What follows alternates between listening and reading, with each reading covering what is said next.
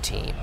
And for one member of the Bills, training camp is turning into more of a family affair. We're talking about running back Fred Jackson, who, with 4 kids, has plenty to juggle.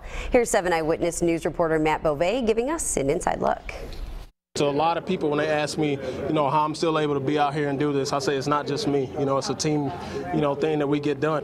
Without her, I wouldn't be able to do it. He's talking about his wife, Danielle, the woman married to the man Buffalo loves so much. She's the one who keeps their 4 kids, Braden, Kaylin, Jaden, and Mason, under control after the occasional potty break, of course.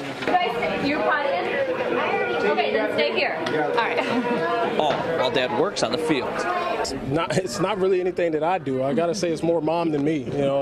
She manages everything at the house and allows me to just come out here and focus on football. The Jacksons have been married since Fred joined the Bills back in 2006, with their oldest son Braden coming soon after. We used to come more. Our son plays football now, and that started up, so that's a everyday thing. This is my oldest son. And how old is he? Hi. I don't know.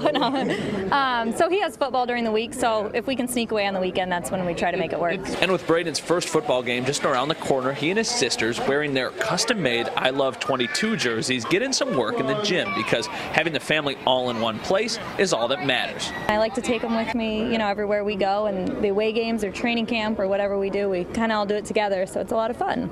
Now today during practice, it was pushing 90 degrees. You try controlling 4 kids when it's that hot out. Mom says all of the girls want to spend all their time in the bounce houses while Braden watches along and watches Dad. But once Dad's done with practice, all of their faces light up. They just can't wait to see their dad.